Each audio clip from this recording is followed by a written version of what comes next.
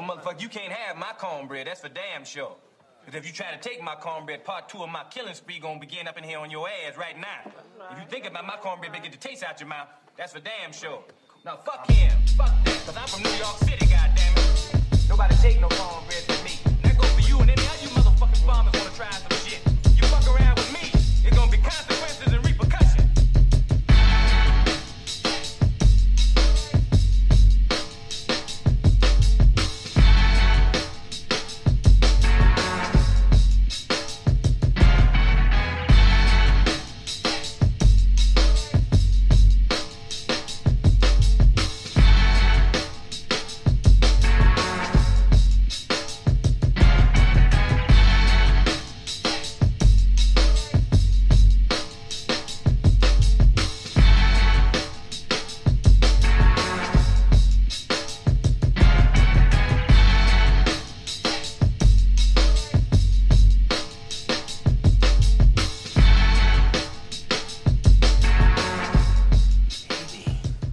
Haters gonna hate, and ain'ters gonna ain't.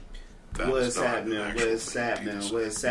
The Barbershop Sports Talk Podcast. We back, another episode. Maestro Styles, Trey Frazier. What's good? Homie? Yes, sir. Real quick, make sure you follow us on Instagram at Barbershop Sports Talk Podcast. Follow Trey Frazier at Trey Frazier and myself at Maestro Styles. On Twitter, make sure you follow Trey Frazier at Barbershop SPOR2. You can follow me at Maestro Styles on Twitter. Make sure you like the Facebook page and subscribe to the YouTube channel. Hey man, good. It's not a whole lot going on, but I had some thoughts this week, man, and I had a couple of things that I want to get off my chest. I mean, obviously we're gonna talk about the draft, and obviously we're gonna talk about Jameis Winston, and a couple of other things that's been going on this week in the Jordan doc. Episode 3 and 4. Yes, sir. Obviously, yes, sir. We're gonna get into that. Yes, sir. But I got a couple off topics, man, that we're gonna get to a little later. One, namely, concerning Papa John's, and the second concerning how we currently are feeling about the plight of the black quarterback. But we'll get into that. All good topics. Yeah, certainly, for certain, man. Because it was on my mind because I don't know if you've been watching the Shaq reality TV show. What's it called?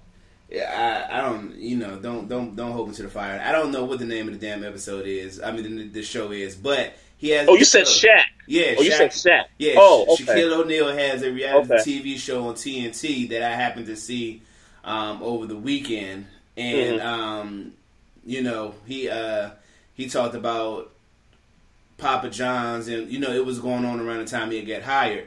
And right. So now I just got some interesting conversation. We'll talk about that later. Okay. Yeah, but what's going on with you though? Hashtag living the quarantine life, man. Another week in the books, man. This is like week 6, I think. Working from home. Kids' schools are still closed. My daughter asks me every day, I want to go to school, Daddy. I want to go to school. So you know what I did yesterday? Got her in the car. We drove to her school, and for people that don't know, obviously we're in the great state of Maryland. I don't know if I would apply great to the state of Maryland, but nonetheless, they have. Well, I don't know, man. But I tell you what. So my daughter's school, right? So obviously all their curriculum and everything that they normally do is shut down. They just so happen to go ahead and sign up under the state and become a daycare for the essential workers that have to, go into work, nurses, transportation, that kind of a thing, right? Sure. So all the teachers to that school have been volunteering to provide daycare services in that same building for other parents of kids that don't go to the school. So needless to say, I took Natalie to school, right, yesterday. And, I told her, I said, let's just walk around the building. Let's, try to get a good feel of everything. Man, I walked right in the lobby, and a lady, and I know her pretty well, but she stopped us and was like, due to everything that's going on and the fact that we're kind of operating differently, we can't let you go, walk toward the back of the school. Right. So I was like, is Natalie's teacher here? And she was like, yeah. So Natalie's teacher, she stopped what she was doing. She came out to the front, greeted Natalie, talked with her for a little bit, wanted to know what was going on as far as how are you going to keep these pre-kindergarten / kindergarten students, not so much focus, but in terms of interaction, because Nate's school, which she goes to public school, they're doing all types of online sessions. Right. And they're doing all types of stuff with technology, whereas Natalie's school isn't as vested in the technology. So I asked her, I said, yo, what are you going to do about that? Because I'm sure you're getting a lot of kids that are saying they want to come back to school. They want to come back to school. And she says, well, that's something we've been talking about, for a while now. We're just starting to get into the crux of it. So I was like, I bet. So, it was about 10 minutes before we left the school, went back to the car. And so Debbie's like, why are they thinking about this now? And I told her, I said, here's the problem. The problem is that we're paying tuition right now. Like we can't even get a refund of all the money that we owe for the rest of the school year. Tell them niggas like you mad, son. That's every parent. Yeah. And here's the thing, because we had this conversation about public school versus private school. When it comes to finances, we all know public schools are funded by the government, local governments and things like that. Private schools are funded by the parents that bring their kids to the school. So without that money, basically that school doesn't operate at all. And you ain't getting that money So back. I get it. And we're not getting that money back. And I understand. I signed a contract. I read the fine print. No problem. Nobody was expecting COVID-19 to shut down schools. You know what I mean? Like, this is unprecedented. So it's like, all right, fine. I get it. I got a problem with you guys utilizing teachers that you pay for, that you pay. You pay those teachers with our money that we still got to pay, and they're watching other kids from other places. Like, something right there, man. I walked out of there thinking, yo, like, they got to... This is part of why they're not interacting with their kids, because the teachers are interacting with other kids that don't even go to the damn school. I got a problem with that. Well, I hear you. That's a valid, and I don't want to. We didn't turn it into a whole nother podcast really quickly. Sure. But I think what some other people would say is, well, what do those kids who don't have babysitters do? No, and everything you're bringing up is a good point. I mean, we're talking about people that have to work, that can't take their kids to whatever daycare they normally go to, whether it's because they're closed, whether it's the type of daycare. It could be somebody's house, and that person might not want too many kids in their house because of, the social distancing restrictions. So those parents got to find alternatives. And it just so happens that our school volunteered to become a center for daycare kids that have essential working parents. Okay, no problem. I see you guys are trying to do a good deed and all that stuff. But excuse me, goddamn. Bless you. Thank you. Yes, yeah, it's capitalism. It's definitely capitalism. Now, let me just throw one point in there and we can move on. It's not that Natalie can't go to this daycare, because she definitely can. We're considered essential workers because we working at home. So Natalie can go. It's just Debbie's not comfortable with her, going, knowing, yeah, she can go. Oh, so what's the problem? Well, the problem is that Nate's school has all these interactions. Oh, he you has have a problem with the fact you have solely a problem with the fact that they can't. They're not making a effort to connect with the kids that are students of the school. Exactly. Okay. All right. Well. Okay. Exactly. I thought you was more so tripping off the fact that your money was going to helping those other kids who don't have babysitters. You know, don't have care. Well, I mean, I'm kind of tripping off of that too. When again, I understand that I signed a contract, and parents were not eligible to get our money back. Well, you got to make yourself like a good Samaritan at that point. Like, your money is helping kids who don't have daycare for parents who have to go to work. I mean, sure. That's your contribution to the situation. That part I get. It just kind of goes back to the interaction with the kids in comparison to what Nate's getting with his public school. Maybe they could invest a little bit more money into, having the teachers interact with their kids. But at the same time, though, Trey, ain't nobody in public schools babysitting nobody's kids. Well, is that true? I mean, I don't know. Public schools aren't running daycares in their public schools. Is that a fact? I don't know. That's why. Fact. No, that's a fact. That's a okay. That's a fact. Okay. Yeah. Okay. Yeah.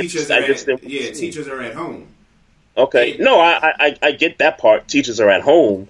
Private schools, I guess, some teachers have volunteered to work under those conditions for the essential. Yeah, because they still want to get paid. So yeah, no, I get that part. I just want to pay you to educate my kid. That's all I'm saying. It's a selfish thought. I wouldn't say it's selfish. I just would say in closing that if I were in y'all situation, I would kind of consider. I would just chalk that. Well, you ain't got no choice but to chalk it up. But I ain't chalking it up. Yeah. We've been chalking it up for 2 months now. Ain't really nothing you can do. But take it as your contribution to COVID-19 is what I'll say. Well, the great philosopher Maestro Styles has spoken, I guess. Just to cap it off like that, I guess. I don't know. Perspective. It's all about perspective, right? That's it. Yeah. So the Jordan Doc episodes 3 and 4 aired Sunday.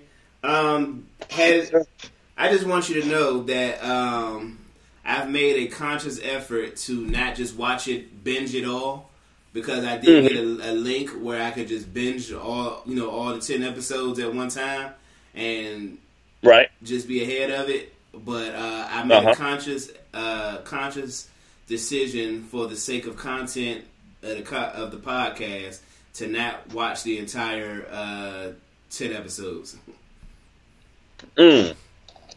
So you know what ESPN did this past Sunday? I like that they're doing this.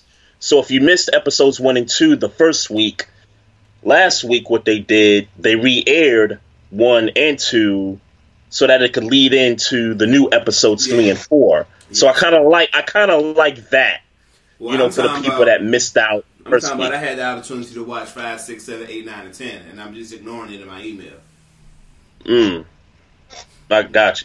Yeah, but I'm not going to watch it. I'm just going to go ahead and because we could spill the beans early. Yeah, we could definitely do that. I won't do that. We could definitely do that.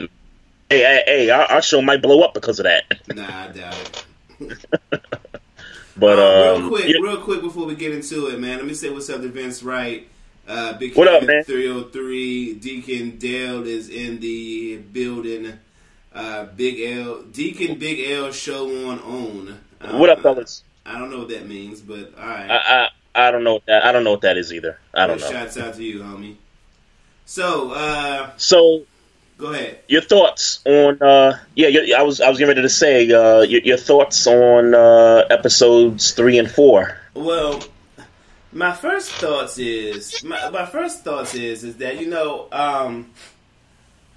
when we talked about this. Sure, I understand. Okay, Siri, let me take my watch off because I feel like my wrist keep on pushing on my little watch. Got that Apple Watch going, man. Yeah. So, when we started talking about this show, this documentary before it started airing, and we're still calling this a Michael Jordan documentary. And the more I'm looking at this documentary, I don't feel like this is a Michael Jordan documentary as much anymore. I feel like this is a just it's too much. Is this more a focus on Michael Jordan and his career, or is this a focus on that last year, that last Chicago Bulls year? Coming into this documentary, I was under the impression that we were talking about Michael Jordan. So when we were talking, 10 episodes on Michael Jordan and the Bulls were kind of like the sidecar. Maestro, you kind of broke up there for a minute, but I think I know what you're asking. You're asking, was this a Michael Jordan documentary, or is this a Bulls documentary that talked about that last season? The Last Dance, right? Because they just talking about it. They just going on and they went into Pippen's backstory and some of Rodman's backstory and Phil Jackson's backstory and like for me, it's like this.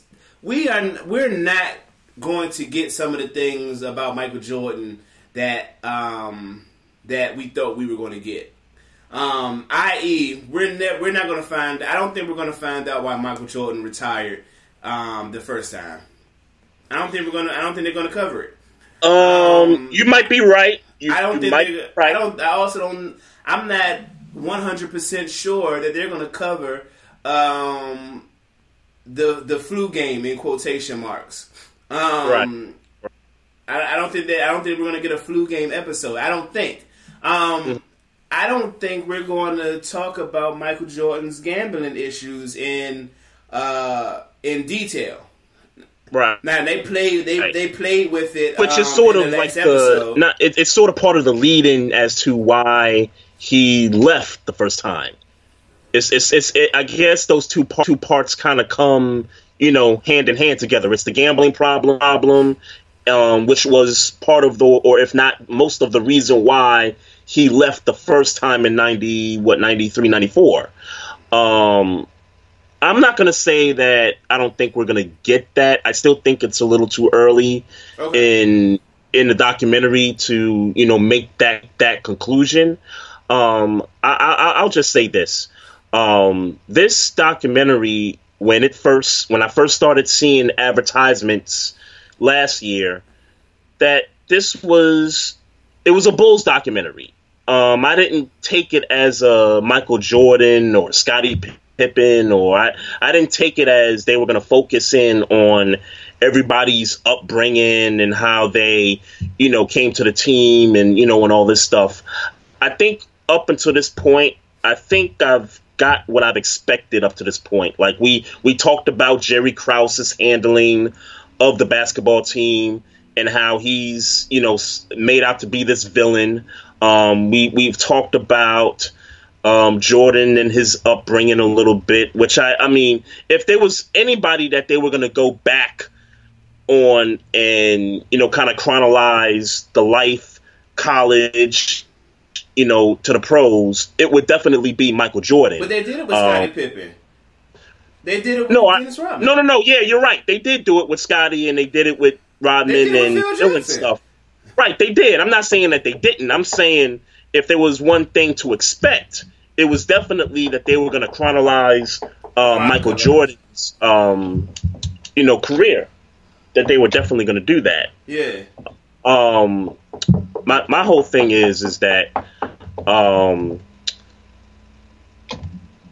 this documentary is, for me, it's a Bulls documentary for me, and but we keep calling it the Jordan documentary, and let's be clear, we, as in the world, has been calling it the Michael Jordan documentary we're still calling it the Michael Jordan documentary now, I guess, because we've been so fixated on calling it that leading up until but this isn't a Michael Jordan documentary. This is a Chicago Bulls documentary, at least so far. Yeah, absolutely. Yeah, no, absolutely, and I think the point I'm trying to drive home is that I think I expected this to be a Bulls documentary, and again, I didn't think they would go into the life of of Phil Jackson. I didn't think that they dig that deep. Like, they talking about this dude coaching the Albany, whatever that team, was called, back then. Like, I don't give a damn about what Phil Jackson coached back in the day. I don't know. You know what I'm saying? That was good. That was good information for me. I like that they're giving backstory on the vital players of that team. I'm with it. Let's be clear. I'm enjoying the documentary so far. I am too. I'm enjoying it. I am too. But for all that to say, what's up, Jungle Brother? I'm gonna ask you in a second. What up, Jungle? What up, Jungle? Yeah. For all that to say is that I just was, first of all, I got the wrong impression of what this documentary was. So I had expectations coming in, and I'm not getting it.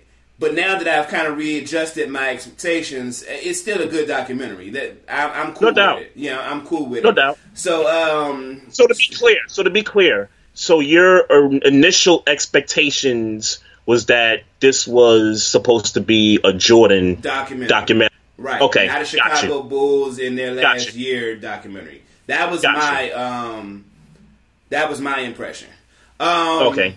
So, Jungle Brother, I'll answer your question. So, Jungle Brother, I don't know if you're in the chat room, Trey. I am. I read it. That's why I smiled. Why you so eager to hear something negative about Michael Jordan?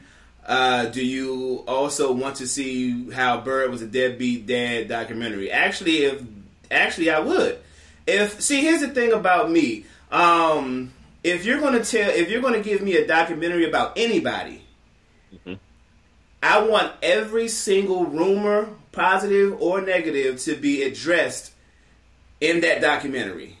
And I needed to be addressed to my liking, meaning if you were a deadbeat dad, I want to hear about it. If you were a drug addict, I want to hear about it. If you was a pimp and a philanthropist at the same time, I want to hear about it. I think it's those dichotomies of people are what make documentaries interesting. Don't just give me all the good. Don't just give me all the bad. Right. Give me what it was. Martin Luther King was allegedly who he was positively and who he was negatively, and he's still Martin Luther King. It just means that he had some shit. He was a man. He wasn't perfect. So yeah, I'm eager to hear about Michael Jordan negatively, because Michael Jordan's legacy, we never hear anything about him negative. And that's not to say that we don't want anything positive about Michael Jordan, because I'm sure that we're gonna get a lot of positive with Michael Jordan, and that's great. I mean, there's things that we did not know, up until this documentary, that were some positive things going on. But I'll echo what you said.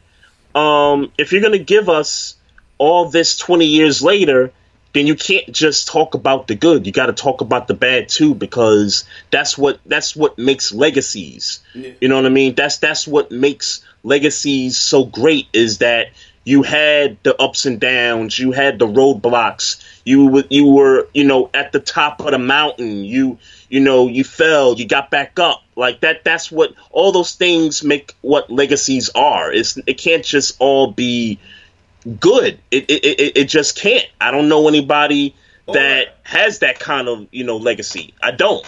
And if you are a piece of shit human being, and I'm not saying this about Jordan, but if you are a piece of shit human being that's done legendary things, that doesn't shade from the fact that you've done legendary things. You're just a piece of shit person that's done legendary things. Both things can be true. So I'm with it. I want to hear about it.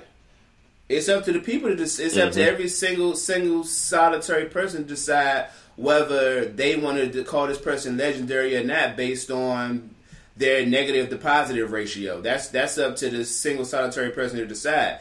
Jordan is a legend for his basketball play, for his philanthropy, even if he shitted Isaiah Thomas out of the Dream Team, and that's what he did. Isaiah Thomas should have been on the Dream Team. So, hey, say what you want. He's still a legend, but I disagree with the fact that he had Isaiah Thomas not be on the Dream Team for whatever their issues were. So, you know, and I guess that was another big point in those episodes was the whole the hate relationship between the Pistons and the Bulls back in the day. And look, when it comes to that, hey, I love the Pistons. I love the Pistons for what back then, for what they've done, for what they did. Watching them maul Jordan, because Jordan was the greatest, and they knew that in order to affect him on the court that they had to maul him. And watching them do it, and you know, and they beating him, and then him coming back knowing he was going to get mauled, got stronger, and then came back and you know and finally got him. We gotta do that. We got that's fire. That's fire. So I have the more I watch this documentary, and you know, getting into that last episode where they did talk about the Pistons and Isaiah Thomas and Bill Laimbeer, and you know, a lot of people had a lot to say. You know, the past couple of days, Bill Laimbeer was on TV, you know, with Rachel Nichols talking about the Bulls. Isaiah was on First Take yesterday, and you know, a couple other people, you know, had some stuff to say in that episode. But the more I watch this documentary, the more appreciation I have for not just the Detroit Pistons, but Isaiah Thomas himself. Think about this, right? Back in the day in the NBA, you had Bird, you had Magic. Or something? I'm really not. That's downstairs. Oh, okay. That's downstairs. I'm downstairs. Sorry. The house is I get you. It's too shallow, but that's not me. But think about this back in the day in the NBA. You had Bird, you had Magic, you had MJ. And at one point in that particular year, I don't remember if it was 88 or 89, I don't remember the year, Isaiah took down all three of those guys, you know, to win the chip that year. Yeah. And the NBA at that time, those were the crown jewels of the NBA. Magic, Bird, and Michael. Those were the crown jewels. And that guy, Isaiah, took down all three to get to the top. The Pistons, I hate the fact that every time you turn on their highlights from back in the day, somebody's elbowing somebody, somebody's giving a clothesline to somebody, and you know, this whole narrative about you know, they weren't a beloved championship team. You know, these guys were rough, and you know, we don't like their brand of basketball. I'm like, wait a minute, y'all. This is the legacy. This is the legacy of the Detroit Pistons you're talking from 88 to 91 when they were in conference finals and, you know, the two championships, and they could have won a third one. Yeah. They could have won a third one. They could have been that like a dynasty.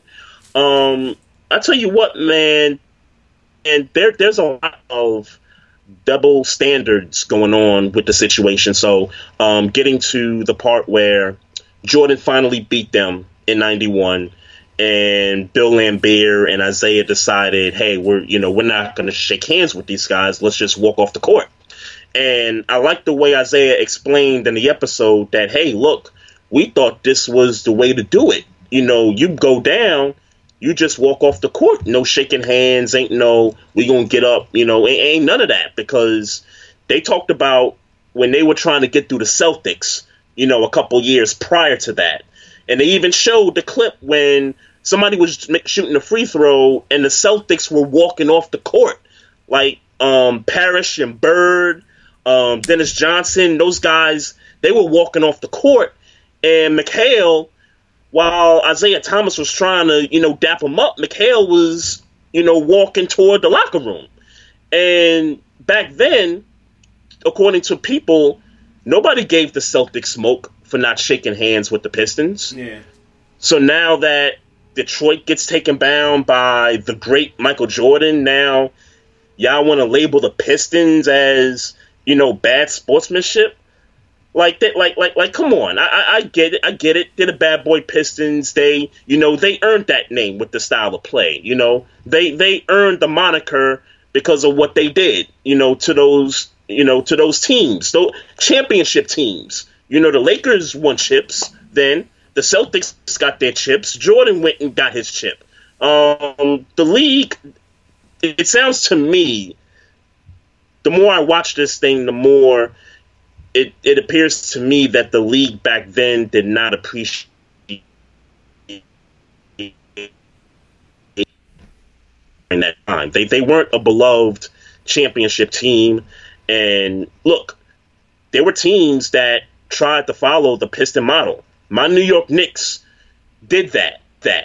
Now we didn't win the chip, but we followed that, we're just going to get Anthony Mason and Oakley, and we going to clothesline niggas in the lane too. We going to do that. Mm-hmm. The Pacers with the Davis brothers and Rick Smits and those guys, they did the same thing. Yeah. I mean, Isaiah Thomas. Nobody gave those teams smoke. Isaiah Thomas would say that that even the Bulls took that from took that style into they had defense. Oakley and they had Bill Cartwright. Well, they talking about later on after they're talking about like later on when they started winning championships. Yeah, they started to do that. I agree with the idea. I mean, I agree the idea that they pissed away that legacy. But it was because of the name. They should have never been called the Bad Boys in the 80s. That's just not right. Yeah, I mean, that's just not, that wasn't the media, the mainstream. I don't think bad meant good then. You know what I'm saying? Like, I don't think bad was a good thing. It didn't. Yeah. No, I don't think bad was a good thing like it became in the 90s. You're talking about the crack era. You're talking late 80s, right? So ideally, the Pistons were the pioneers of a brand of basketball that people in the 90s or teams in the 90s absorbed and became popular. But it's like a great person. I once heard a great person say, I think it was Chris Rock, you never want to be the first at doing anything. Mm-hmm. No, of course not. You never want to be the first person because you're going to be the person that you're not going to get the credit. You're not going to be the person. You're not going to get the positive acclaim anyway. And here it is. So sticking in with the Pistons, in your opinion, should Isaiah Thomas had been on the Dream Team and should Michael Jordan had I guess attempted to put their differences aside, because if you're asking me, at least Christian Laettner could have not made this team for Isaiah Thomas to be on this team.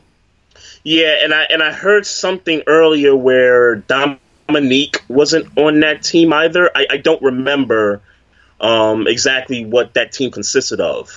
Somebody said that Dominique wasn't on that team either. I'm going to have to fact check that, but if you're saying what's true about Laettner being on there, then I agree with you that Laettner could have stayed off this team and they could have got somebody on there. They could have got, but if you're gonna shun Isaiah Thomas, give me more Price instead of Christian Laettner. Well, I'm not shunning. It should be Isaiah Thomas. It should be Isaiah Thomas. No, I'm saying no. I agree with you. Okay. I agree with you. It should have been Isaiah Thomas. I'm just saying that if you're Michael Jordan and you're just electing to not put Isaiah on the team, get me somebody else other than Christian Laettner to be on this team. Yeah. But to that though, Isaiah definitely should have been on that team. There's no question about that. I think a couple of factors played into that. Obviously, Jordan and Isaiah's relationship, or lack thereof, because of that series in the conference final that year. That didn't sit well with Jordan, and I guess you can tell that Jordan always had this chip on his shoulder. He was just a stone cold killer throughout his entire career, and I guess that what made Jordan to be Jordan. The other factor I think that kind of played into all this was around the time when Magic Johnson tested positive for HIV. Am I correct about that? This was somewhere around the time, yeah. Somewhere around there, right? Okay, so they had that. So they had the one All-Star game where they kissed in the middle of the court or something. Isaiah and Magic did that little thing, and then you had the positive test for Magic to test HIV, positive for HIV, and I think that may have played a part because Magic and Isaiah, kind of had their their little beef, whatever they had some tension, long before that little special came out a couple years ago where they kind of dapped it up and shook hands on it. Yeah, right. So I think those were the main factors as to why Isaiah wasn't in that year's team. Yeah, but make no mistake about it. And for all intents and purposes, Michael Jordan and Magic got along. All like when your boy got his first title, Jordan. Because who did he play? Yeah. He played Magic Johnson. But I'm saying, they went to the boy. Magic went to Jordan and gave him the whole congratulations spiel and all that. The great sportsmanship guy that Magic has always been. He went and did that, and there that was. Thank you, Deacon Dale. Deacon Dale gave us a list of the 92 Dream Team. Yes, sir. We talking about Jordan, Magic, Bird, Barkley, Karl Malone, Stockton, Ewing, David Robinson, Clyde Drexler, Pippen, Mullen, and Leitner. No Dominique. Yeah, I mean you. That's what I'm saying.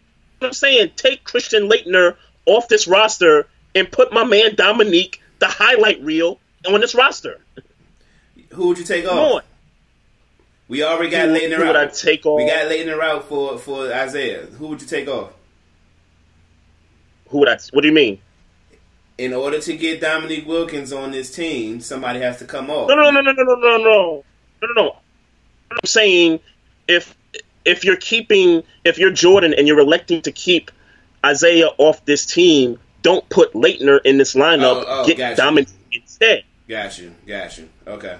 So no, I'm not saying that two people got to come off this list just for Isaiah and Dominique. I mean, even though that would be hard to do, you're looking at this list. Yeah. If I had to pick a name, I would probably take Mullen off. Yeah. And I would take Mullen off, put Dominique in, take Leitner off, put Isaiah in. Damn, but all you're shooting, man. Mullen was a shooter, man. And this is Trey's. I'm pretty sure this is Trey's internet going out. Yep. I don't know what the hell it. Trey, you still there? Yeah, I'm still here. I'm still here. Yeah, you just had the episode. But yeah, I know. Yeah. So so moving on in the Jordan doc, how do you feel about how they covered Dennis Rodman? Well, two things. Number one, Carmen Electra is old as hell. Number one, and she does, but she's still old. Yeah, I mean, when I saw your tweet saying that she was old, I thought you was saying that she didn't look good for her age. She actually looks pretty good for her age. Oh no. I wasn't trying to insinuate that. I was just like, she's old. And to be honest with you, that's the first time I've seen Carmen Electra in a while. I can't recall probably since I'm trying to think if there was something other than like with her and Rodman being out and about. I'm trying to think of what else I saw her in on TV since then, and I couldn't think of nothing. I couldn't. So that's why when I saw her, I was like, yo, wow, like, yo, this chick is old, but yeah, she looks good for her age. Yeah, she looks no, for her age. Yeah. No hate there. I forget who I saw. Who I was looking at? Oh, it was something on ESPN. I was looking at YouTube earlier today that called her pre-Kim Kardashian. Like she was the pioneer of being famous for nothing. Oh, I don't know. What's she famous for? Go ahead and tell me what she's famous for. I don't know. No, I'm not saying she's famous for anything, but to label her as the Kardashian before the Kardashians, I don't know about that one. I have to repeat that one. I think that's pretty accurate.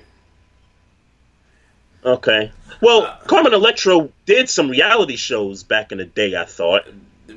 That was probably not. That was after her fame, though. That wasn't when she was in the prime of her fame. The thing she did Baywatch. She was on Baywatch. She didn't have many speaking roles or something. I never watched Baywatch, but to my understanding, she didn't have a whole bunch of speaking roles or nothing like that. She was just the sexy girl on Baywatch, and Dennis Rodman dated her, and she was around Hollywood because she was the attractive girl on Baywatch, apparently. Okay. Yeah. Okay. She was an actress, though, right?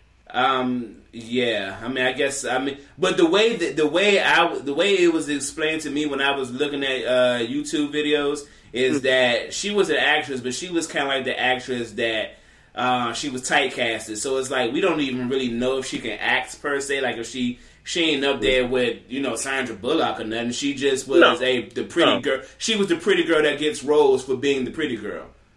I guess kind of like a Tracy Bingham type. I don't know if you remember Tracy Bingham. I do not. The name sounds familiar, but no.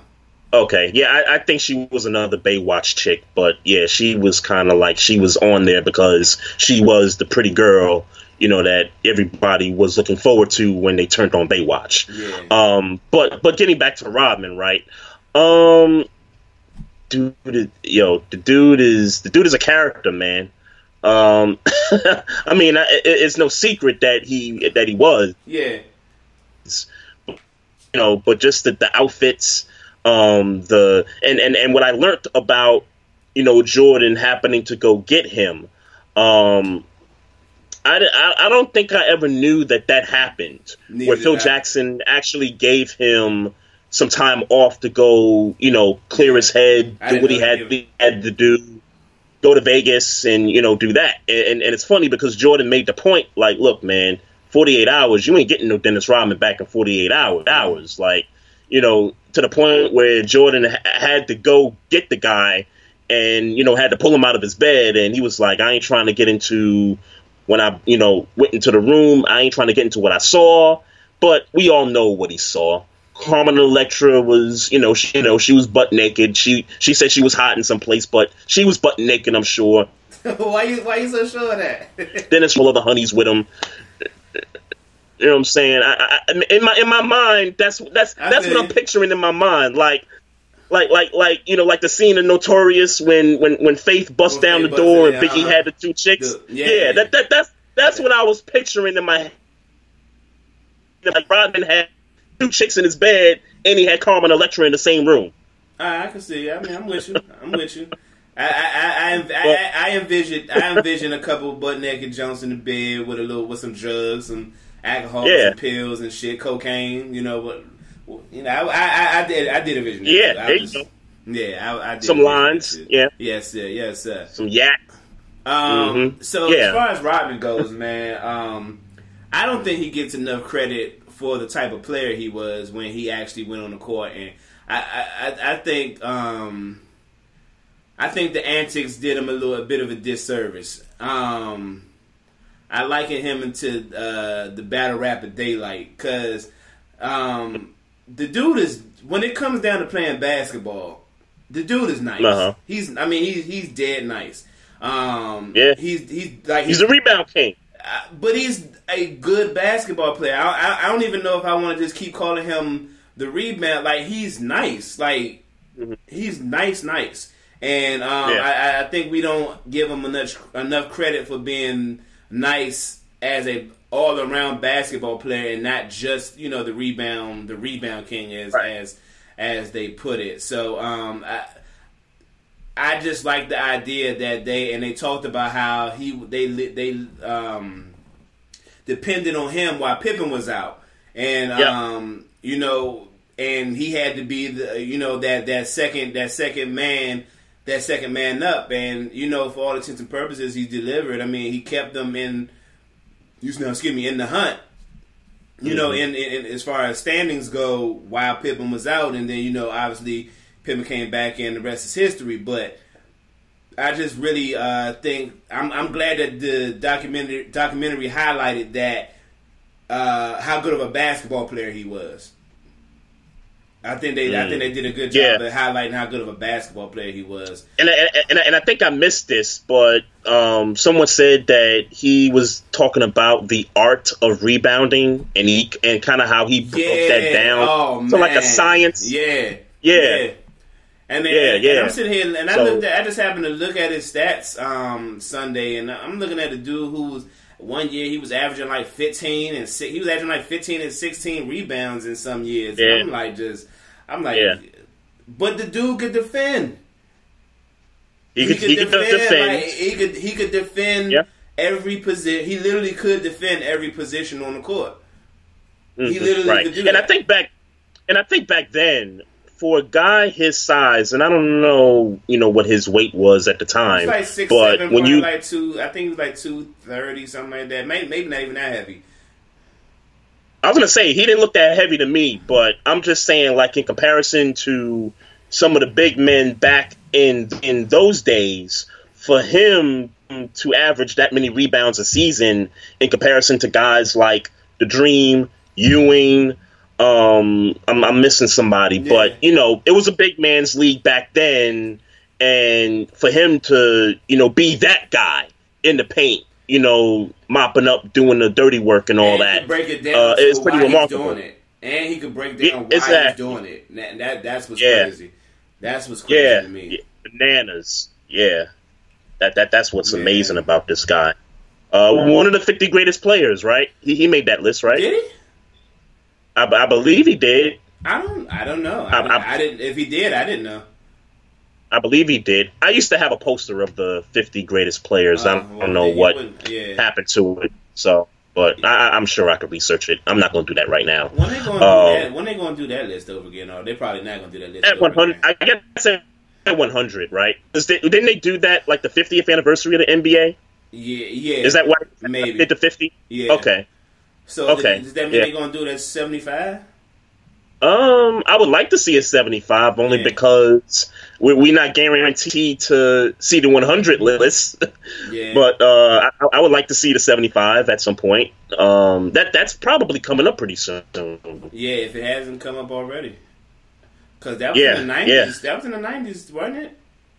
That was in the 90s. Yeah, that was probably maybe late 90s. And if you're talking late 90s, then we are approaching 24, 25 years later. So that 75, that list of 75 should be coming.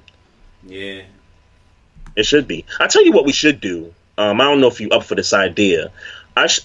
I'll go ahead. I'll pull out the list of who made the 50 greatest. And then we can kind of add our 25 to the 75 and see, kind of predict who we think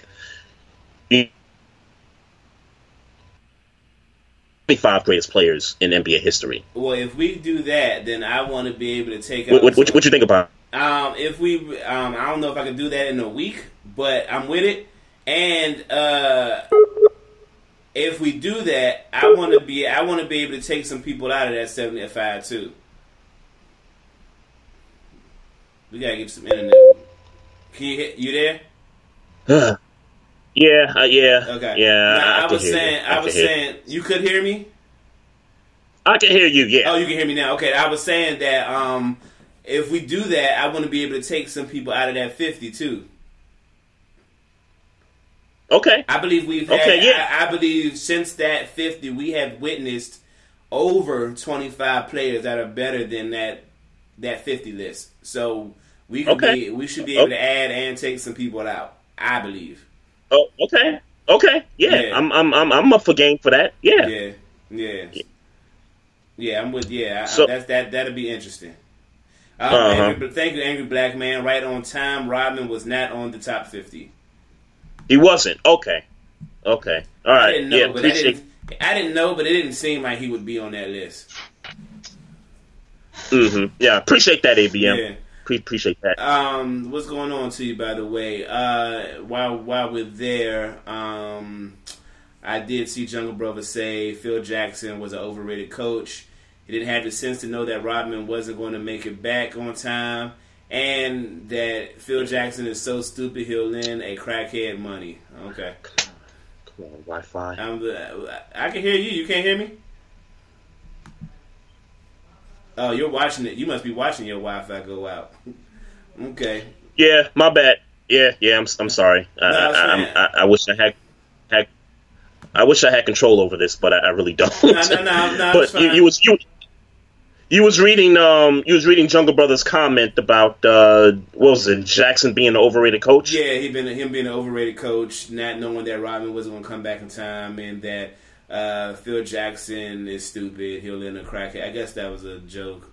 Right. Well, I do want to say that I do agree with Jungle Brother in a sense that Jackson is an overrated coach, and here's why I say that. We've talked about many times.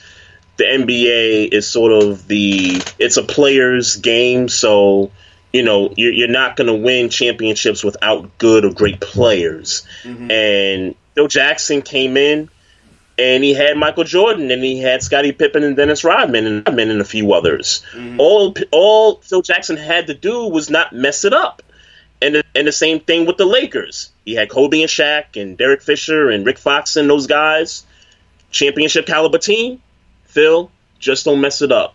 Just manage the personalities to the best way you know how, and that's it. And he did that very well. He did a great job at not messing up championship caliber teams. Maybe with the exception of that 04 team. But other than that, to be honest, I never rated Phil Jackson, but just for the sake of a conversation, mm-hmm.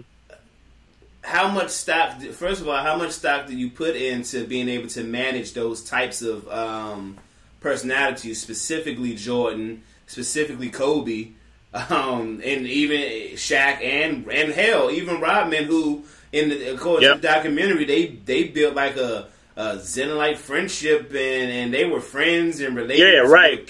Indian history, Native American history, and they connected on that, and like I see. I don't. If I had to rate him, and I don't know, like, are we? Nobody calls Phil Jackson. Well, I guess some people do call him the greatest coach of all time. Let me say this: I have never thought of him as the greatest coach of all time. And if I gotta think about it, Greg Popovich, basketball wise, at least that I've seen, Greg Popovich is the best. Yeah, because it's not. And again, this is no disrespect to Phil. Let me get to the shits. Is he a top 5 coach of all time? I believe he is. I believe he's top 5. If he's number 5, then okay. Or number 4, okay. I don't think he's number 1. How's he overrated if he's top 5 of all time? Well, I was going to bring up Popovich, right? So we've seen Greg Popovich coach some, maybe not championship caliber Spurs teams, but we've seen him coach some teams where you're like, okay, this team is not really like. You've seen him get bum teams to the playoffs on numerous occasions, and right, and that's my point. Yeah. Like you see, and I'm not calling LaMarcus Aldridge a bum, but we've seen him take LaMarcus Aldridge and DeMar DeRozan and those guys go to the playoffs. You know what I'm saying? On any and take it how you want to take it. On any team where LaMarcus Aldridge or DeMar DeRozan are your best players, and you get them to the playoffs, you're the best. You're the best coach of all time. You're the greatest coach of all time. And that's my point. And that's my point. And also when you can get guys out of the International League, Ginobili and Parker, and I know how you feel about Manu Ginobili. How do I feel about Manu Ginobili? Oh, that he's in the Spurs system, and if he'd have played anywhere else, he'd be trash. I said that? You didn't say that. Maybe I might be paraphrasing, but I think you feel like if Manu Ginobili was playing anywhere else other than San Antonio, that he wouldn't be as effective as he would be under the Popovich system. Maybe later in his career, but not when he was in his prime. Okay. Maybe you're right. Maybe you're right. Yeah, I've always liked his game. Okay, because you're right. Maybe down the stretch of his career, I think maybe you said that then. Yeah, because for me, because that would be my criticism of him. He might have took too long to retire. That was my criticism of him. Fair point. fair point. So the question was, if I think he's overrated, why would it be a top 5 coach? Well, let's throw some names out there. You threw out Greg Popovich. Who else was a great coach? You want to go back in the day? I mean, I can remember. I'm just going on coaches that I can remember. Lenny Wilkins was a good coach. Larry Brown was a good coach. Pat Riley. Pat Riley was a great coach. Was a great coach. How you feel about Don? I think Don Nelson was a good coach. I wouldn't put him in the top 5. Dwayne Casey is Dwayne Casey is a good coach. He's not top 5, but he's a good coach.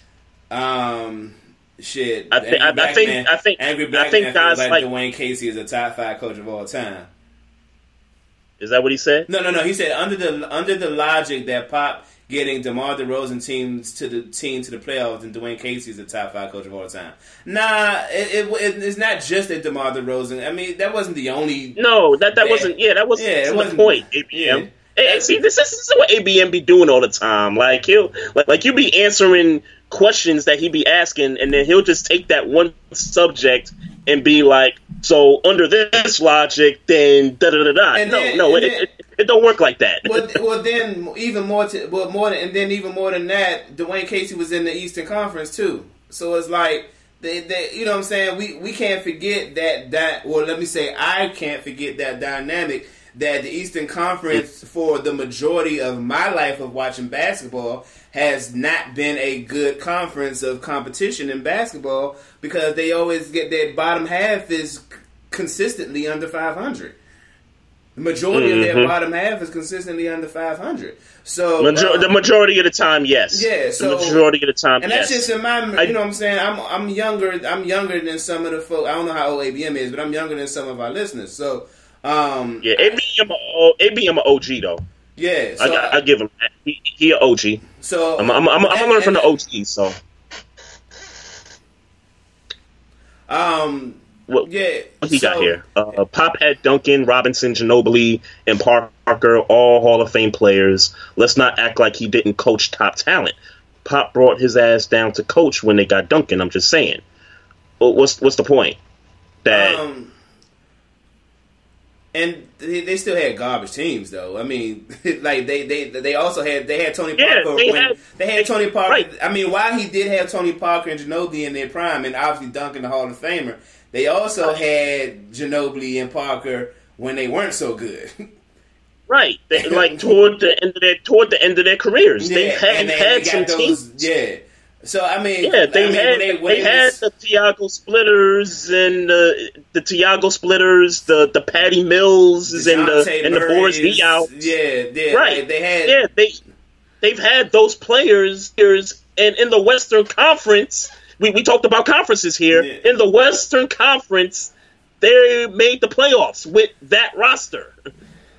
Man, so, Duncan is definitely a Hall of Fame. Is Ginobili a Hall of Famer? I guess by ring, yeah, they gotta be Hall of Famers. Yeah, they gotta be. Yeah, I believe they gotta be. Yeah, him and Parker gotta be.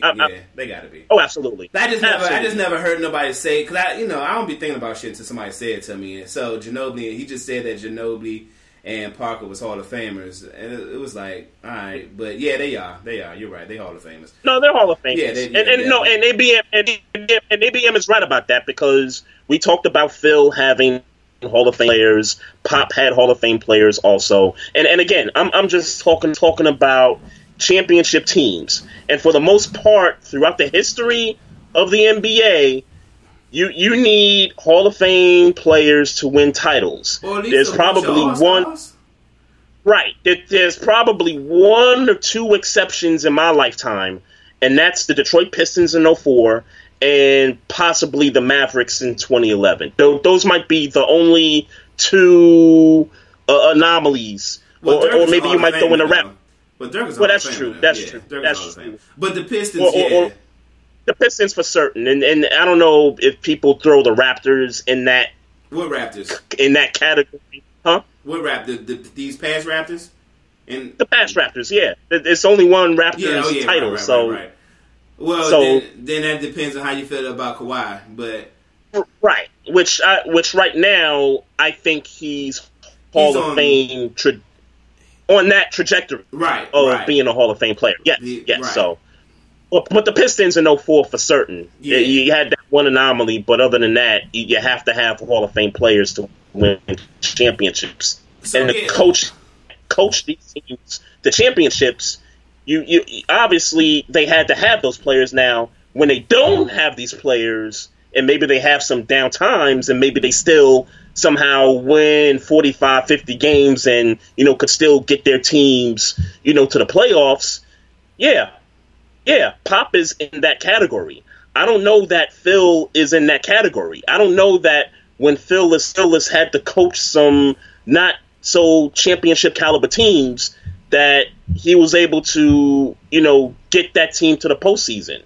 All right, so here we are from the tangent. Let's do this right now. We got a couple lists. We got a couple names for coaches, and let's see if we can kind of get a ranking on Phil. So in my mind, Pop is number one. We agree? Pop number one. Okay, and I'm talking about me and you. Do that. I'm just.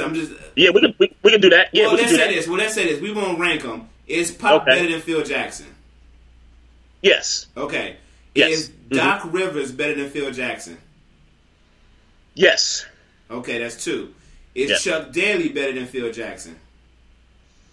I don't know. No. Okay. I wouldn't give it to Chuck Daly. No. Is Pat Riley better than Phil Jackson? Yes. Okay. Who else we got here? Lenny Wilkins. Is Lenny Wilkins better than Phil Jackson? I would say no. Lenny Wilkins, no. And Lenny Wilkins is a good coach. Yeah. That's the. But I don't think he's better than Phil. I don't know who the hell Casey Jones is. I'm not gonna lie to you, Jungle Brother. I just don't know who he is. Red Auerbach is ABM's. Okay, Red Auerbach. Okay, this is his 5. I'm assuming this is his 5. Pat Riley, Chuck Daly, Greg Popovich, Phil Jackson, and Red Auerbach. I'm assuming this is his 5. Okay. No, that's a good 5. I ain't got enough on Red Auerbach. I know he got some chips, but with the Celtics back when Russell was playing. Yeah. Yep. But I'm still not privy to who he was as a coach, though, is what I'm saying. Got you. I'm not either, but I understand his point. Yep. And ABM says, hell no on Doc Rivers. Doc Rivers is not better than Phil Jackson. Okay. I've seen Doc Rivers take some teams to the playoffs. Now, he's blown a lot of, 3-1, 3-2 leads. That's a fact. But he's took it. He took that Orlando team with McGrady and Grant Hill to the playoffs. But obviously the big three in Boston, and He got the chip. Yeah, he's got one chip. He got the one chip in Boston. He got the one chip in Boston. How do you feel about the Clippers? Like his running the Clippers. Him running the Clippers, like in a GM role? No, his run, his career as a coach of the Clippers. No, I think it's a good run. I mean, he needs to win a title. I'm not saying he needs to win a title to cement his legacy. I'm just saying it would be nice for him to finally get the chip with the Clippers. I mean, that would be something legendary, I think, given the history of the franchise. So under the argument that we need Hall of Famer status or All-Stars, has Doc Rivers ever had that player on a team where he should be winning chips? Because my thing is, because how do you feel about Kevin Garnett? How do you feel about Paul Pierce? Right, and you're talking about when he got those guys when they were like in their prime, and if they weren't in their prime, they were probably crossing that peak of being in their prime. Like they were on their way to being downhill. They were on their way. I got to go back to the Orlando teams, and had the injuries not happened to guys like McGrady and Grant Hill, you might be talking about a championship caliber team with those guys. Maybe. I don't know. I don't know either. But the trajectory of those guys were But I think we all agree. I think we all agree that he's a top 5 coach, though. I think that's what we were trying to. That was the conversation. To me, he's a top 5 coach of all time. Yeah. Okay. Yeah. I mean, I think. Yeah, and I get ABM in the chat. He says Orlando never won a series under Doc Rivers. That's a fact. Orlando never won a series, and so far with the Clippers, they've underachieved. I agree with that, and that's why I said I think just to enhance his legacy already, and plus to maybe do something legendary, bring the Clippers a title. That would, like, to me. I can't take him out the top 5. Okay. If he was to ever win a title with the Clippers, I can't. Okay. Yeah. Well, I don't want to stretch this no longer than we already stretched that conversation. But we do have. I'm running out of stuff for NBA. So if you want to get to the draft, then we could definitely get to the draft and what we saw Thursday night. So the draft was Thursday night. How did you feel about the first ever virtual draft? I tell you what, I think it's nice to see families, celebrate. I also think it's nice to see funny things in the living rooms of these, players and their families and stuff. First off, let me give a shout out to all the white girls that's trying to get their bag with these athletes, man. Because, they need a shout out, man. Because I think and I think we know this already. I think we know that there's a stereotype that black athletes with white women has sort of become this kind of thing going on, right? So the fact that this draft was virtual and we finally got to see, consistently, not just one player here, another player here. We got to see that with almost every player that got drafted, in this draft. I didn't notice that. What's that? I didn't notice a lot of white girls with black. I didn't. Well, no. I'm saying because you know how regularly in the draft these guys are at the draft. Okay. In the auditorium. In the auditorium. Okay. Right. So finally, what this virtual draft has shown us is that every player is at home quarantined, watching their name being called, and they're sitting with their families and friends and girlfriends and all that stuff. So it was more noticeable to see the black athletes, and in some cases you saw the white girls, clinging on to their guys and all that stuff. Did you see? And I forget who the name of the player was, but his girl, I guess it was his girl. She was a white girl. she was hugging him after he got his name called, and the other was trying to get her to get up off of him, and she just kept holding on real tight. I didn't see that. And so the mother, no joke, Mom Dukes yanked her up out of the screen and was like, yo, you need to give my boys this shine, because the camera's on him. Mm-hmm. And she was all she was all up in the camera and all that, like, while trying to hug him. Yeah. And Mom Dukes was like, nah, yo, you like, she yanked her up out of there, like straight gangster style, yo. Yeah, I'm gonna get the name of the player for you, man. But that was funny. That right was funny.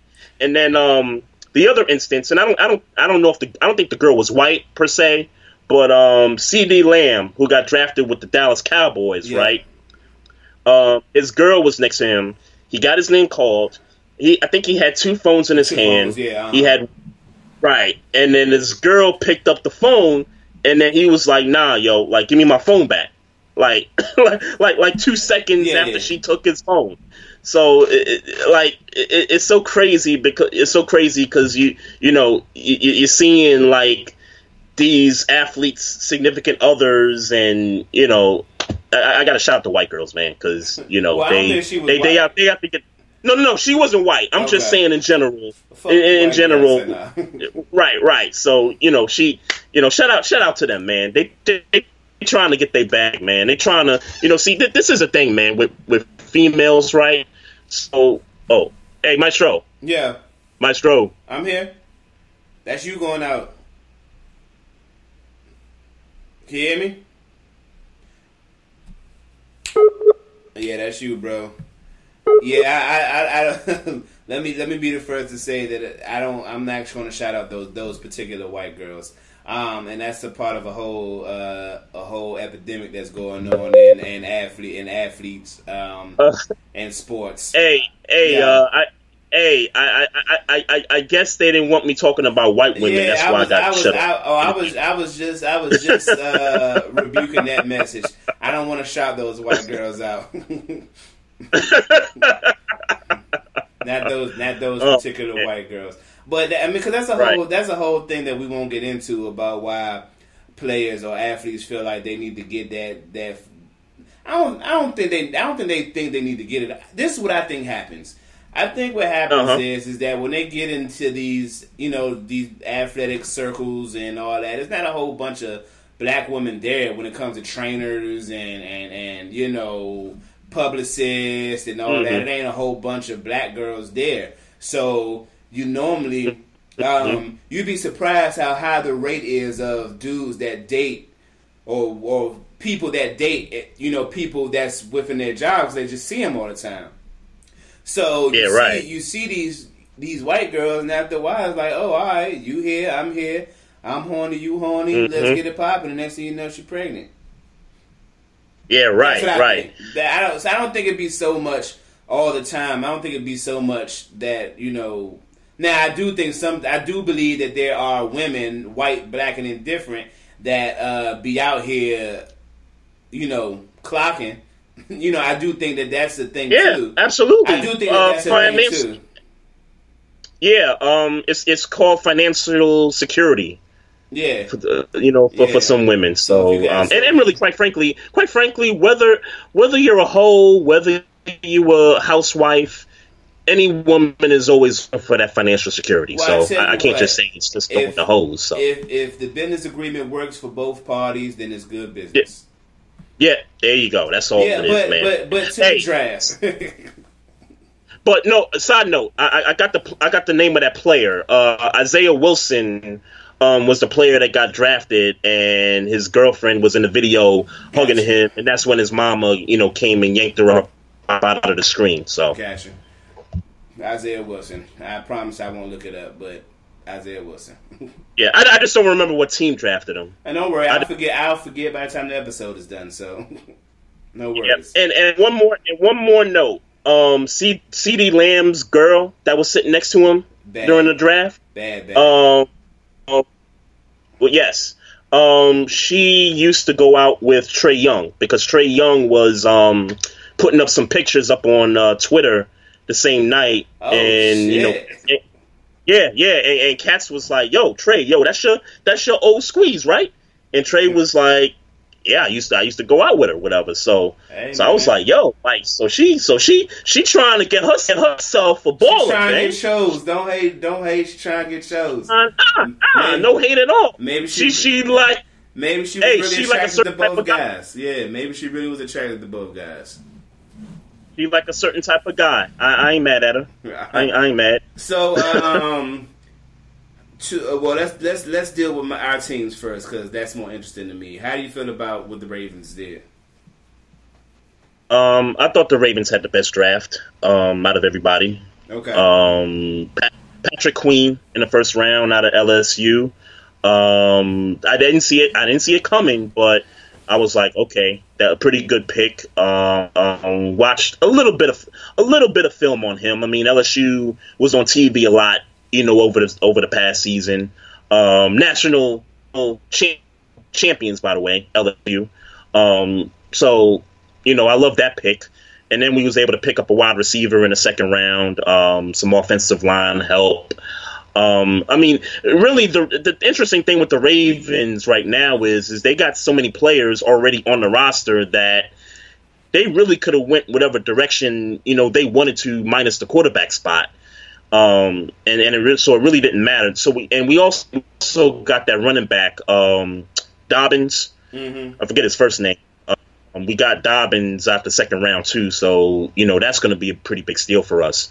But overall, man. I didn't have no problems with how they went about the draft. I really didn't. Yeah. Getting into the Steelers, I am excited about Boogie McFarland. Booger McFarland? Yeah, from Maryland. Okay. I'm excited. That's his son? I don't think so, but Boogie. I don't know if that's. You said Booger McFarland? I said Boogie McFarland. Oh, Boogie McFarland. Yeah. Okay. I think his first name was Anthony, but okay. Boogie McFarland from Maryland. If people don't remember, that's the guy who ran roughshod over. I think it was Ohio State, not this year, but the year before.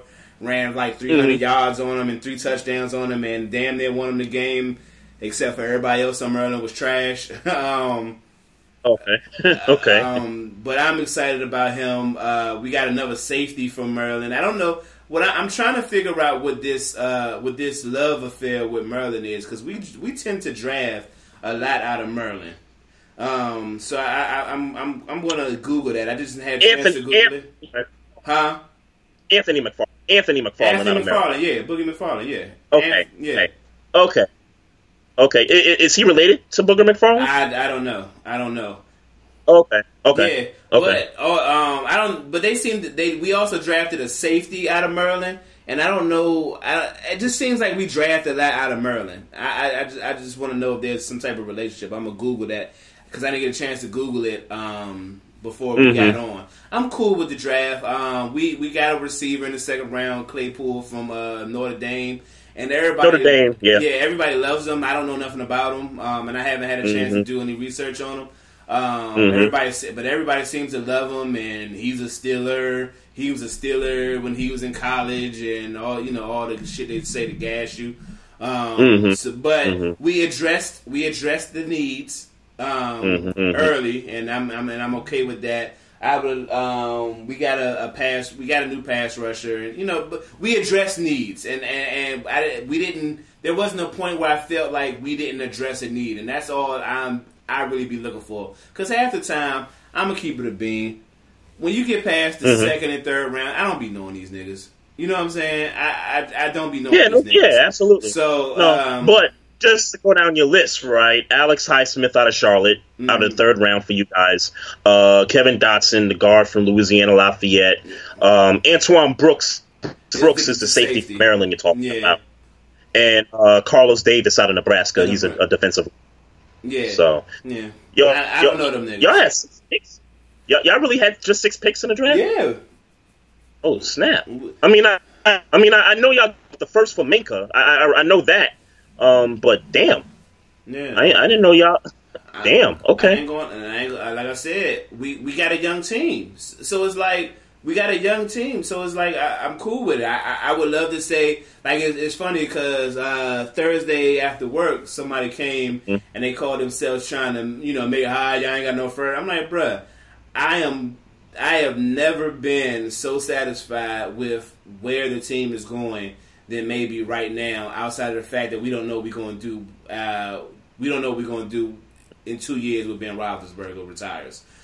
That's it. Mm-hmm. But everything else, we got it. We got it on lock for the next 2 or 3 years, and we'll deal with the Ben Roethlisberger situation maybe next year in the draft, or you know what I'm saying. I don't know what's going to happen, but we'll deal with it then. Sticking with while we're still in the draft situation, I know we talked about it last week. One more thing. J.K. Dobbins, running back out of Ohio State. That's the guy we picked up in the second round. I forgot the first guy's name, but J.K. Dobbins out of Ohio State had a pretty good year last year. We got another guy out of Ohio State, Malik Harrison, a linebacker. So we're pretty stacked right now. Yeah. But getting to the other parts of the draft, right? I guess some highlight pickups. Obviously, CD Lamb going to Dallas is going to be crazy. That's going to be crazy.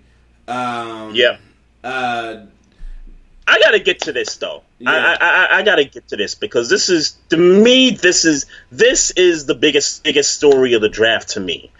Jordan Love getting drafted by the Packers. The Packers moved up, I think, a spot or two to get him, if I'm not mistaken. Yeah.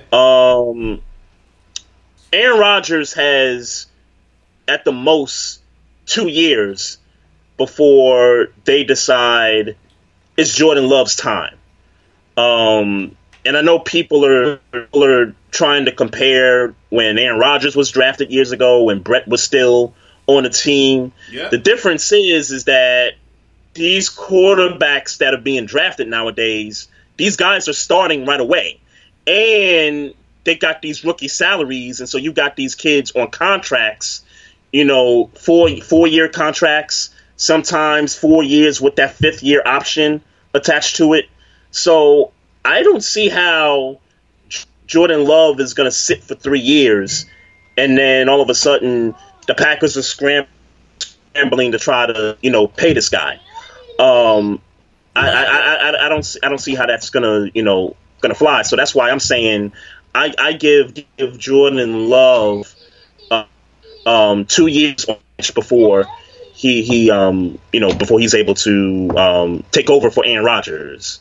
Yeah. What do you think about that? I still think this. So are you saying that picking up Jordan Love was not a good thing?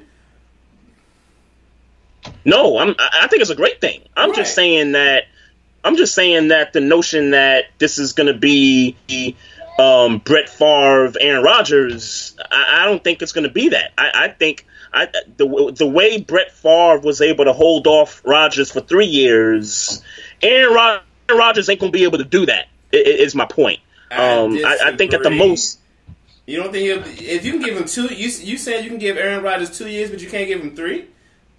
And let's be clear, he's still playing top 5 quarterback football right now.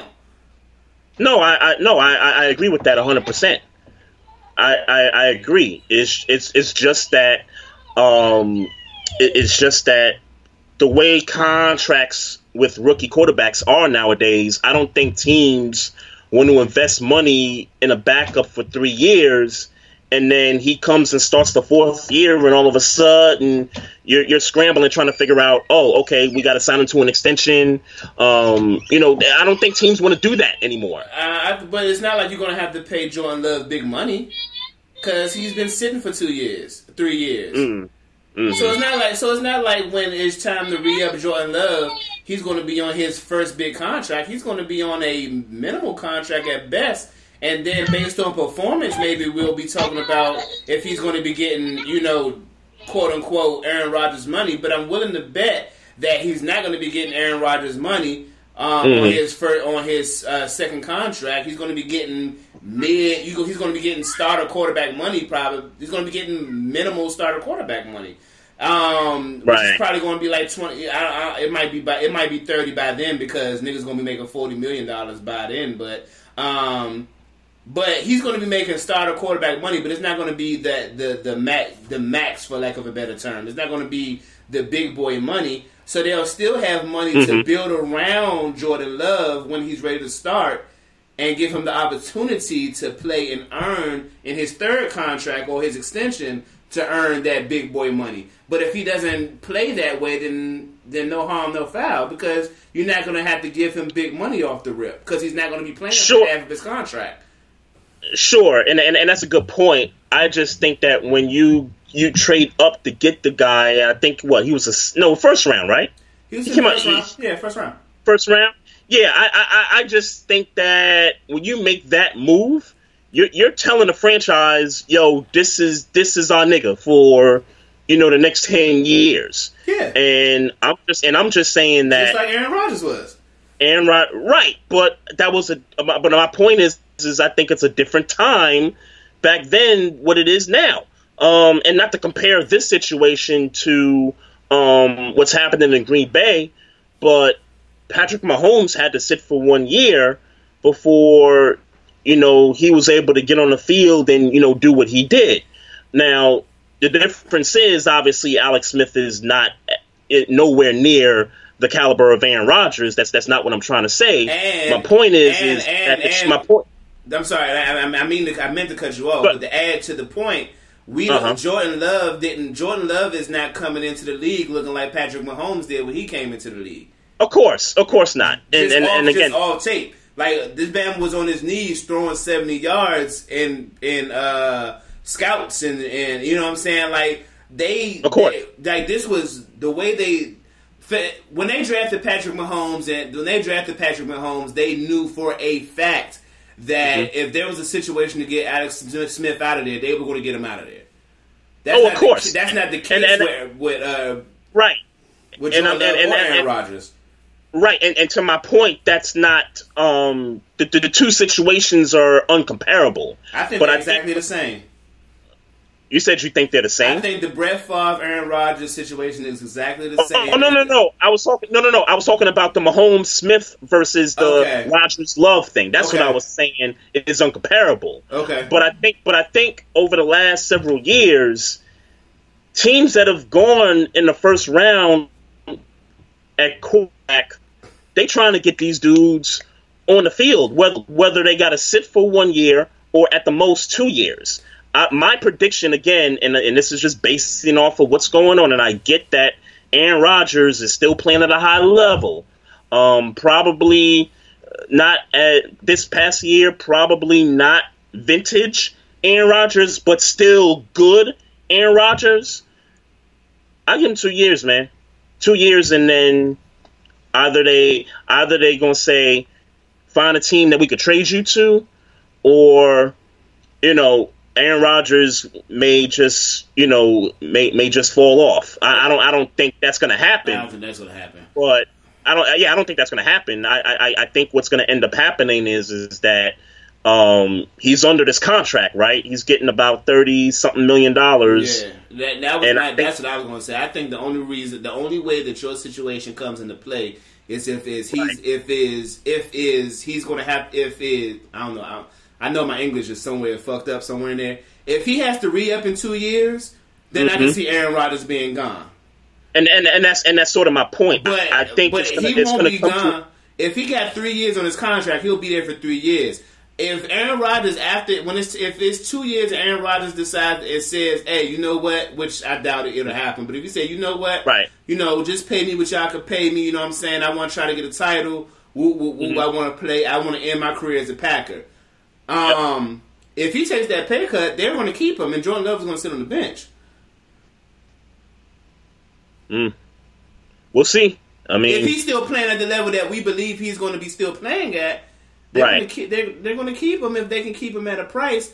But like I said, I don't see Aaron Rodgers playing into his 40s. So that's just the thing. Okay, I could see him playing into his 40s. Not because he won't be capable. I don't like when you look at him. Don't you? When you look at him play, Don't it still? Don't it? I mean, to me, I won't try to convince you. To me, it looks like he's still playing at a high level, but it don't look like that same fire ain't there when he was a young cat. Like, he just out here. No, of course not. He just out here doing it. He's just doing it because he know he's capable of doing it at a high level, and he's getting paid for it. But I don't think it's. Of course not. Yeah, that Bama, man. I think. Listen, I think everything is on. I think anything and everything is on the table right now.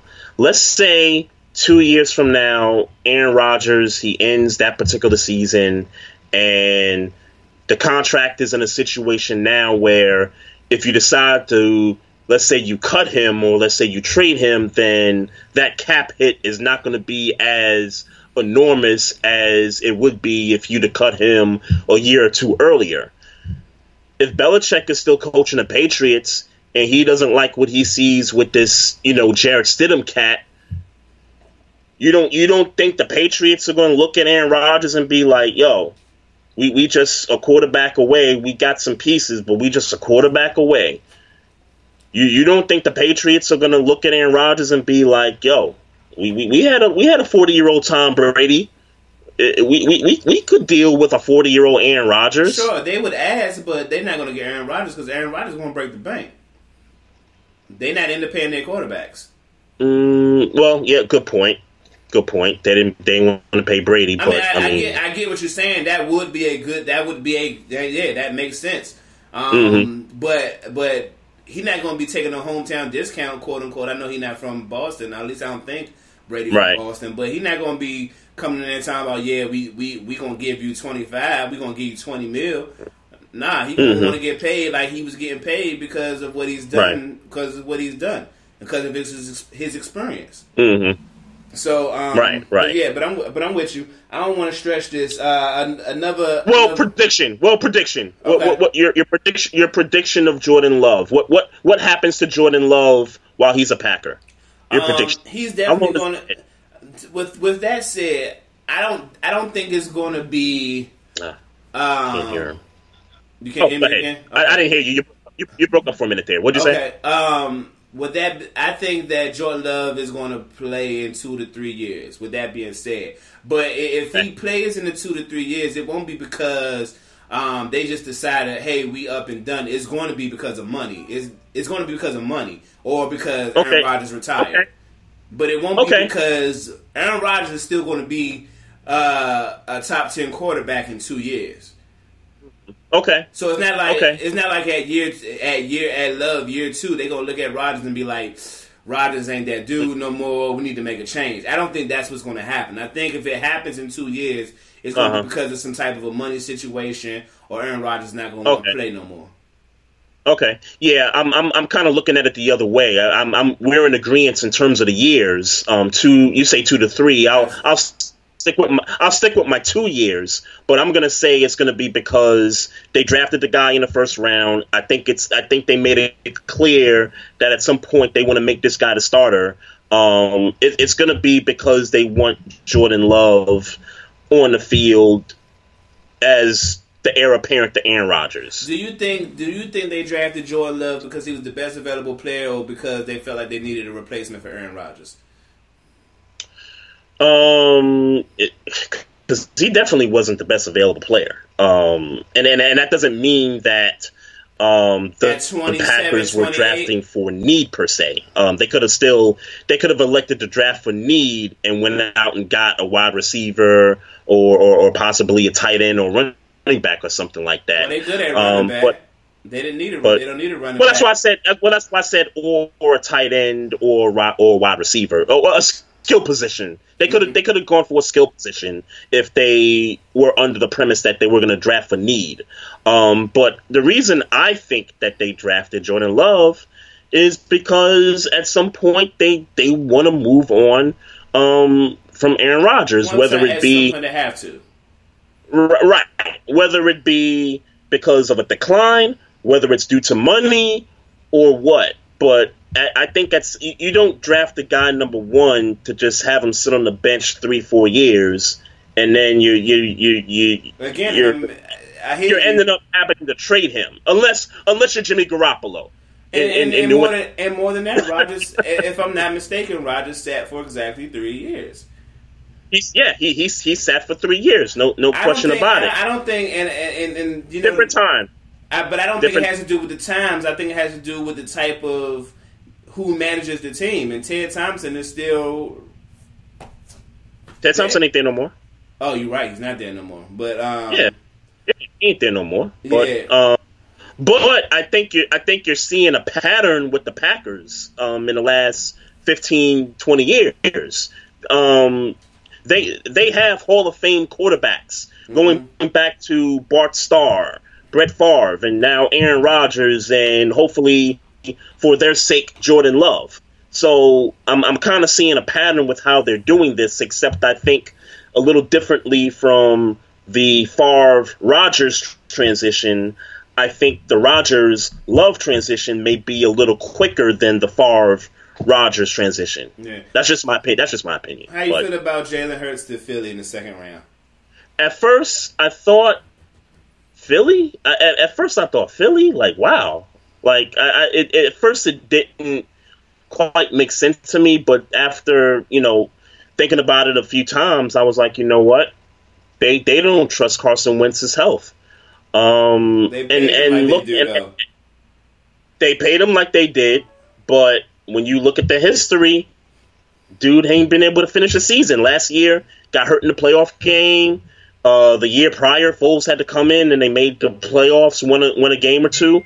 And the year prior to that, he gets hurt in the middle of the season, and Foles comes in and they win the Super Bowl. So you've had 3 consecutive years where he's come off the field and hasn't returned. So I think there's something to the Jalen Hurts to the pick in the second round. I really think there's something to that, and it has to do with the health of Carson Wentz. I really feel that way. I've seen reports via Bleacher Report that they are talking about implementing a 2-quarterback system next year. And I've also saw same Bleacher Report that they also talking about using him as a running back. Man, they better not, man. That's what I'm saying. That's why I was a little confused at first, because I'm like, wait a minute, like Pittsburgh, the Saints, like I could see those teams that's got veteran quarterbacks close to being on the way out. Jalen Hurts comes in, sits for a year or two, and eventually becomes a starter. Like, those teams made more sense. With Philadelphia, it didn't make sense off rip, but when you think about it, when you look at what the situation is with their current quarterback, and he's young, and he's got all this money, but the dude in the last 3 years hasn't been able to finish a game. I do not want to see Jalen Hurts be used in a wildcat situation. I do not want to see that. I don't want to see him even. I don't want to see a 2-quarterback system either. Yeah, I don't want to see that. Make your call. Like, if Wentz is your starter, he's your young starter, then start him and then train the boy up and train the boy Hurts up. In case he got to be, in case he got to come out, and be the starting quarterback for a couple of games, and make his worth. And if he got to be traded soon, then he got to be traded soon. But that just is what it is. Yeah. But that 2-quarterback system, all that using him as a running back, nah, man. Like, cut that black quarterback bullshit out. Like, let him play quarterback. He's a quarterback. All that bullshit that y'all used to do in the 90s with quarterbacks in college, where you trying to use his athleticism. I'm using that in quotation marks. No, let him play quarterback. If you're gonna play him as a quarterback, play him as a quarterback. You don't need to be no running back, man. Let me say what up. Let me say what up to Miss Mocha Bella in the chat room. What's happening? Also got the homie Jay Fish, the microwave repping Next Squad. Brother? What's poppin'? I just want to read a couple comments here real quick. Jungle Brother says, so you forgot the year Rodgers was hurt and the Packers was dead in the water. Then he says the Packers traded up to get Love. Rodgers' days are numbered. And also says this time next year, Rodgers will be gone from Green Bay. You jokers sound like his agent. Look, I ain't trying to be the man's agent. I'm just saying that when you pick a guy in the first round, you're telling me that that's the guy you want to be your future. regardless of who you got at the helm right now.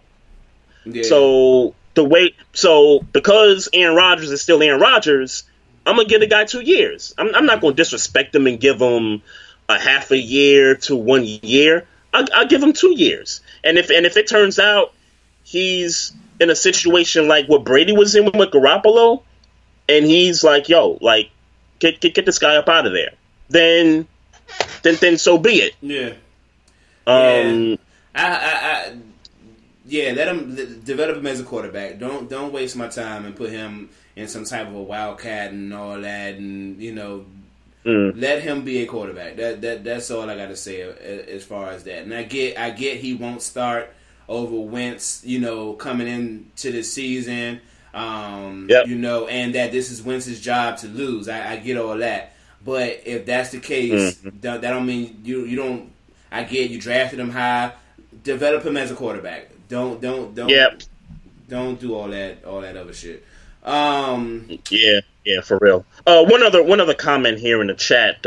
Microwave says, "Don't talk bad about Wentz, Trey. Hey, it's the facts, man. The guy doesn't finish the season. I'm sorry.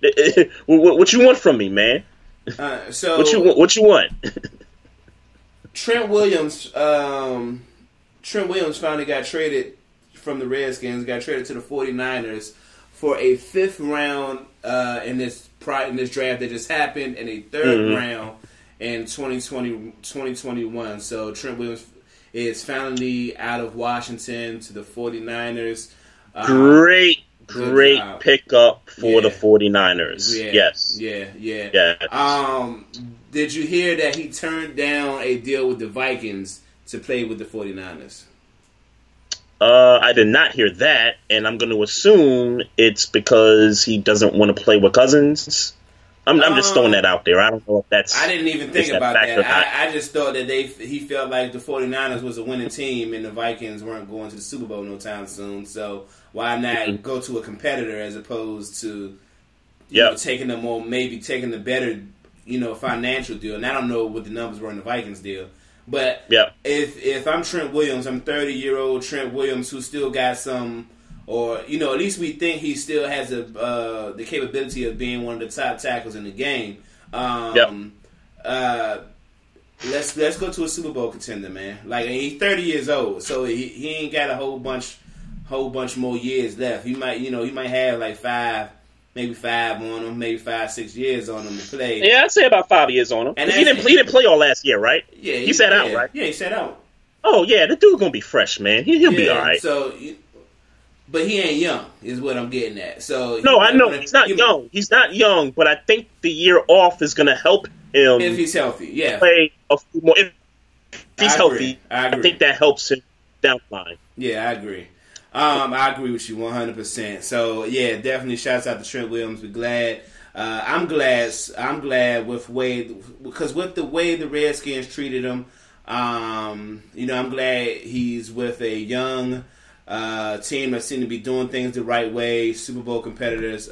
I actually low key hope they get back to the Super Bowl just so he has an opportunity to play for a champion. Play for a Super Bowl. Right. Definitely I've always had respect for Trent Williams. Yep. Jameis Winston signs the 1-year deal with the New Orleans Saints. Yeah. And I tell you what, man, I know a lot of people aren't happy about this. I'm excited for Jameis Winston. And I know people are comparing, well, he could have signed a deal with Pittsburgh for a much more lucrative deal. Why do you have to go with the Saints? And I kind of compared the two situations, right? And I text you about it, and I think we're kind of coming from different perspectives. I mean, obviously, you were Steelers fan, so obviously you have a much better perspective than I do. But the way I'm kind of looking at it is Jameis Winston wants to start. And I think that in addition to having the best roster, and to your point, you think the Saints have a better roster than what Pittsburgh has at the moment, at least on offense. And I think in Jameis's head, he wants to start as quickly as he possibly can. And how do you do that?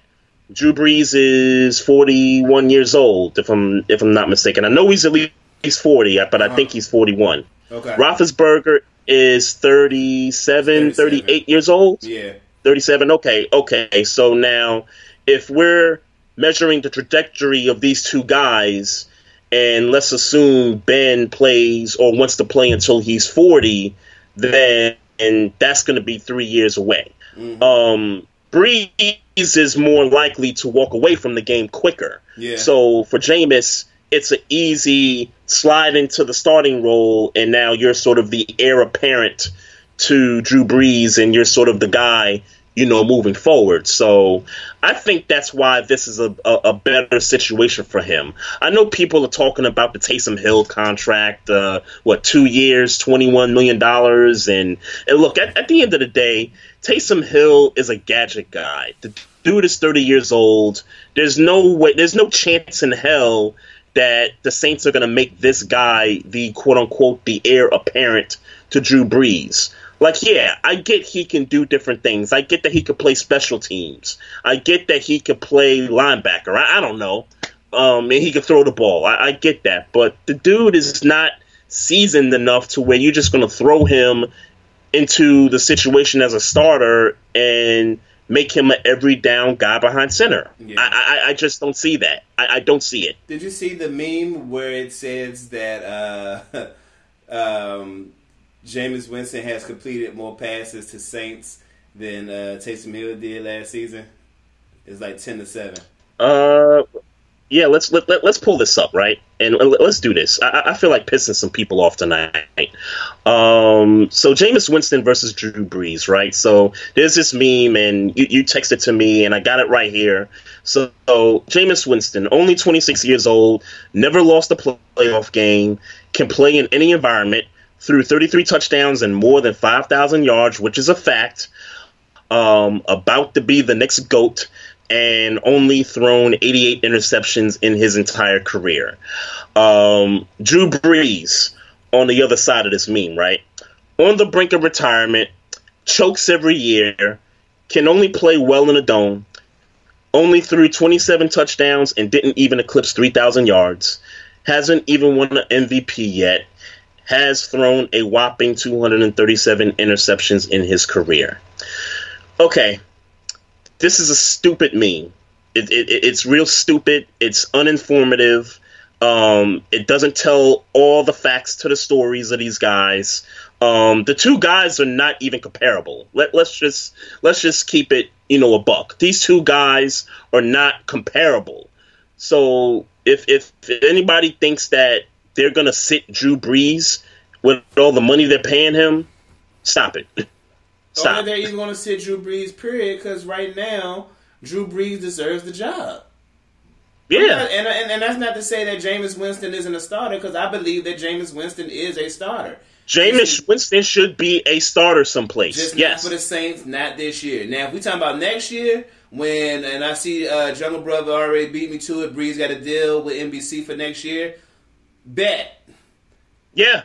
Jameis Winston should start next year. Jameis year. will be the starter. Yeah, Jameis will be the starter the following year. Yep. And to anybody who feels like that should be the case, we disagree.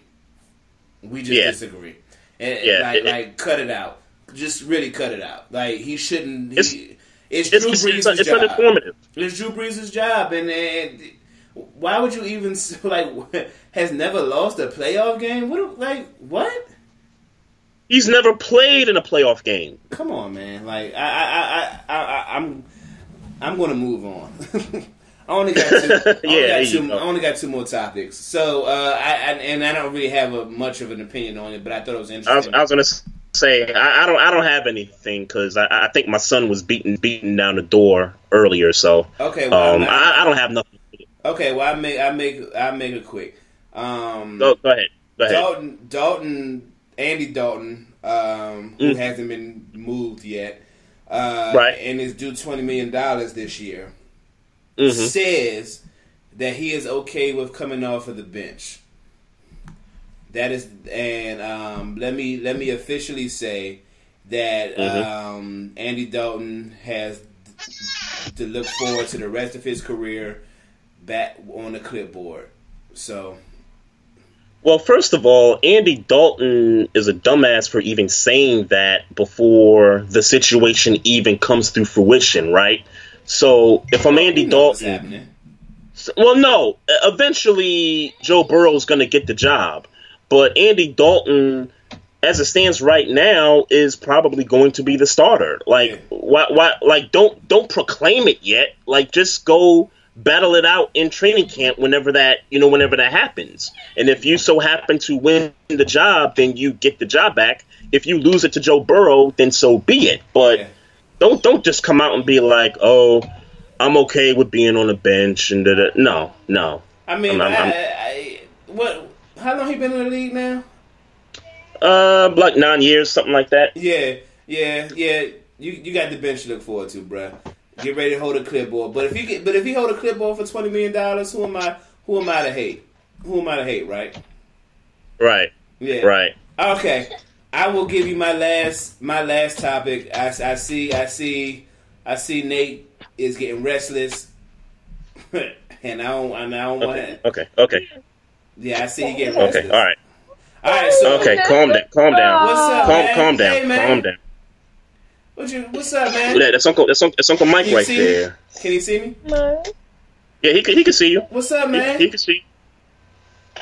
What you crying So for? you say bro? hi. You say hi. What you crying for? Yeah, I don't know what's going on. I guess you can't hear me. I don't know You what's got going on. headphones on. All right, so yeah, right. All right, Right. so this is a personal problem, but I ask your opinion on it. So you remember when Gucci came out with those bad sweaters that look like jigaboos, and we boycotted Gucci. We said we wasn't wearing Gucci no more, right? And yes. And Mayweather was like, he don't care, right? Yeah, and let's be clear, black people are wearing Gucci again, and that lasted for about maybe a month, maybe. The other day I'm watching TV, and I see that Papa John's has this pizza sandwich, and it looks delicious to me.